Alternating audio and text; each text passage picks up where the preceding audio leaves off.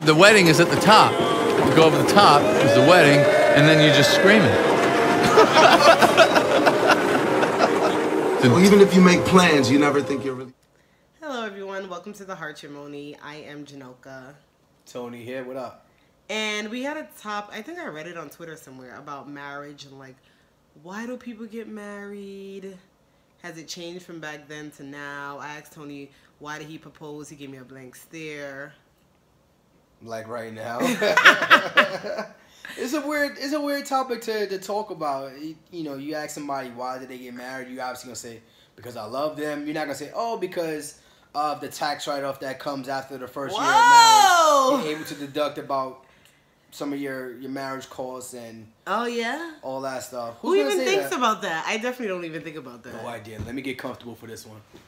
All right. So the first thing is, like, has marriage changed from back then to now? I think marriage has changed. I think today it's more of a business. Back in the day, it was because you needed financial security. So that's kind of similar. So maybe it didn't change. Maybe then it was more financial security as a family, but now it's more of a business. The two different labels. One is a little bit colder than the other. I guess. I don't know. Financial security versus a business definitely sounds... I don't know. I don't think we're a business. Well, I'm saying that's why some people get married. Oh, some people. What about us? Oh, you're talking about us. Oh, okay. Yeah, so why do we get married? So could we have done what we're doing now without marriage? Of course, but there was a reason that we decided not to go that route. What would you say your reasoning is? I think my reasoning was because my mom and my father were both married to each other. And I knew that growing up. I mean, they got divorced eventually, and long story short, my father passed, but I knew that they were married. We were a family under the household. And my mom got with my stepfather, but they weren't married. But that didn't change the dynamic of the family. But I think growing up these days, you don't see a lot of young married couples, and I want to make sure that we weren't that stereotype, and we're no problem. No, you don't have to get married, but I don't want to be that stereotype. Okay. What about for me? Let's see, why did I want to... I don't think... See, that's the thing. Marriage wasn't like a big goal for me, maybe because my parents were not married. I do have family... I do have aunts and uncles that are married, that are like goals that I've seen throughout my life that I always loved and stuff like that. But it wasn't the, like, I guess the end goal all the time. But so, Go ahead. Go ahead, you had a question. I wasn't a question. I was going to say, so like with us sitting on the couch, it's kind of like the Black Love doc.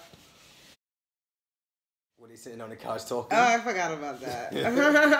What else? Let me see. And then also, I think back then, or like older relationships, sometimes people stick through longer than now. Yeah, I think now people are like, nope, ain't with it. I think because it's less about now versus then. I just think our generation wants everything immediately. They want instant satisfaction, instant gratification, i.e., the purpose of credit cards and that type of stuff. But then it also depends, because we don't have patience.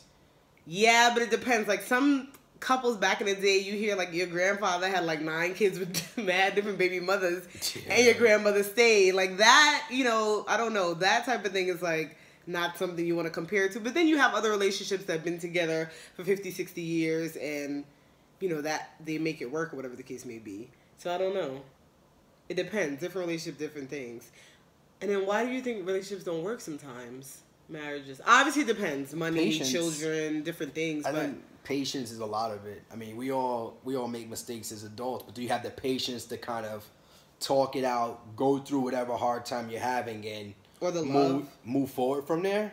A lot of people don't have that patience. Patience, I think. Well, I don't think that's just it, because you're not really a patient person either. But are you patient? Are you willing enough to kind of stick through the hard times and not just be there for the good?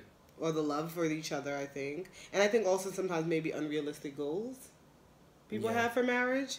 Because you know, you all the time like, so I know when I got married, I thought, you know, she would do all the dishes and the chores. Oh, don't get me started. Please. That ain't happening, y'all. That's not my life. That's not. But we knew that before we got married. So. Exactly. That's not my life. And what else I was going to say? Unrealistic goals. Because people always like, oh, so what changed when you got married? We spoke about this before, though. Yeah. I think that if you live together, I don't think much changes, but... No. What else is there? Anything? I think that's it. Okay. Well, let us know what you think in regards to Why do people get married? Why did you get married? What has changed from the past to now, if anything? Thank you for listening. Comment, subscribe, share. Peace out. A-Sound.